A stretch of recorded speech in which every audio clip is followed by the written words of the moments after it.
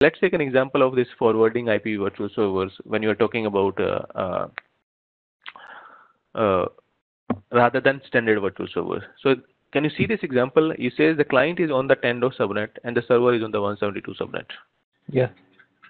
And in this case, my scenario, or you can say the task is, I want the 10.16 network can reach to 172.16 network, but I do not want to translate anything, right? Yes. And I want that any 10 network cannot access 20.22. It can access all other IPs, but I do not want to access 20.22. Is that possible? Yeah, with the forwarding virtual server, then it's possible, I guess. Yes. When you are talking about the forwarding virtual servers, it means it will allowing all traffic. So you can say that from this subnet you can access this, and this based on the forwarding IP virtual server. Forwarding IP virtual server means you are using this virtual server. So it means all the subnets, all the IPs within this subnet will be allowed, right? And this says all ports, right? Yeah. So all will be allowed, right? Now, if you want to block, if you created that one, it means it will allowing anything, right? Now we want that this network, this IP or this network cannot access this one. So what we have to create is we have to create one virtual server, one extra virtual server, which it says virtual server is 172.16.20.22, right? And we can make this type as a reject. Okay. Right? So what we have now, we have two virtual servers, this one and this one. If any client making a request to this one, F5 will see that, okay, this is my virtual server, I have to reject that.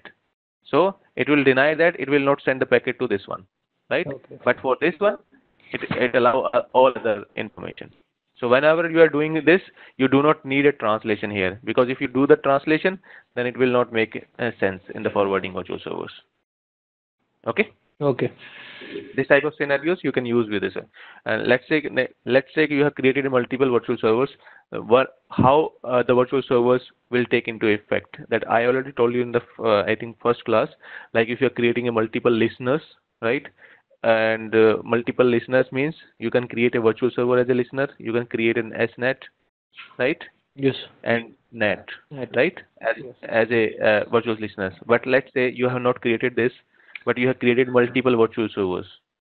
Okay, one virtual server with the subnet mask, one virtual server with the IP only, right? So we have created that multiple virtual servers with the specific IP, specific ports, specific IP, all ports, network IP, net specific ports, right? Network IP means subnet mask, right?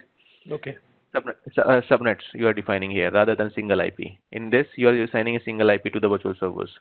So when you are defining anything on this type of listeners, now which one is to be preferred, right?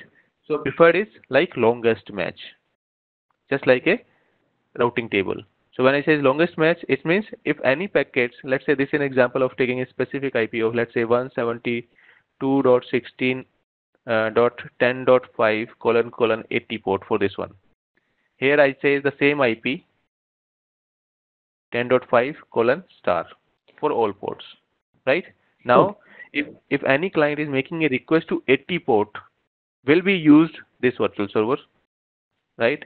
If any client making a request other than 80 port, then this will be used. Okay.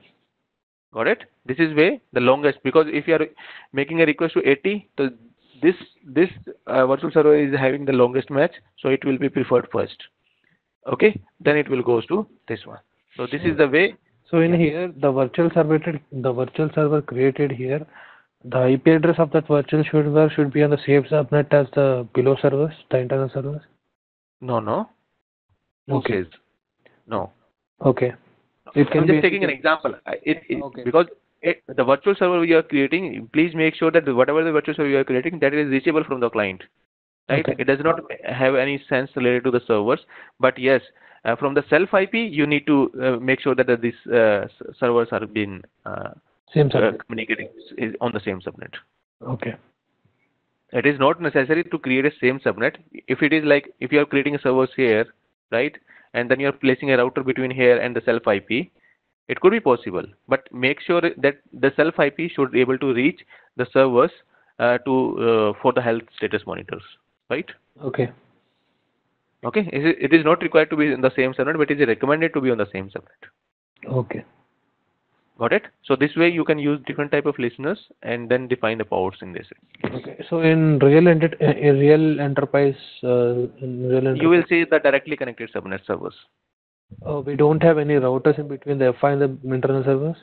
Yeah, because like if you are working in enterprise working, the server is like placed in the same VLAN, or like it is not, you can say that the FI is placing on one side and server are placed on different site, right? So they are on the same premises, so they are mostly on the same subnets. Okay. So you can say that, yeah.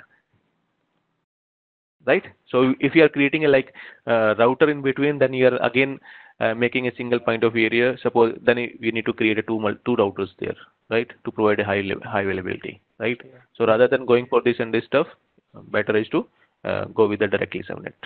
Okay. Okay. Okay. Now there is one of the good feature is, if you see this one, this is called auto last hop feature. Now it says if any packets come to the F5, it could be possible that the default gateway send that packets. Now let's say this client is making any request to these servers, and these are the IDS, or you can say that the firewalls. Okay. Okay. So if in firewall there is a stateful behavior, right? When you say stateful behavior, if any packet come to this firewall, they expect that the return packet should also be come from this one. If that does not comes, it means it will make it as a out of order packet, right? Out of order packet, then it will drop that packet, right? Suppose let's take an example. Here it says, I'm not taking an example of this one. It come to this direction and they reply, and the F5 send that to this IDS rather than this. Okay. Right? In this type of scenarios, let's say you have two firewalls here, right? The sync packet comes from this direction. When the server replies, F5 redirect that sync reply to this one, sync acknowledgement, right? Okay. Rather than to this firewall. But this firewall does not have any information of the sync, so it will not accept sync ACK, right? Because it says, I do not have any sync information, so I cannot accept this. So it simply drop that packet. So the client will not see the reply, right? Packet will be dropped in that type of scenario. So to avoid that scenario, F5 use auto last hop feature. What it will do is it check the incoming request and note down the MAC address of the incoming request, right? So that any packet, if it is coming from this direction, let's say, and sending to this one, the reply will also should be to the same firewall regardless of the default gateway, what we have mentioned, right? Okay. So it track the interface, incoming interface, and try to give the reply to the same interface, so that this type of behavior cannot be happened. Okay. So if you see this, the request one through the IDS, reply need to return through IDS, not to IDS or the default gateway, right? How it can be possible until unless, because if we are not using this auto last or if we are not if the F5 is not tracking that interface for the incoming packet, then it will not have any information how to return to that to return to the packet. Then it can use the default gateway stuff, right? To avoid that, or you can say that to supersede that information, you need to use auto last repair. By default it is enabled. Okay. So if you see this, if any packets come to this IDS or a firewall, it will try to translate to this information. Got it? Okay. By default, it is enabled. Okay. So this is the auto last feature. It is enabled. Okay. Okay.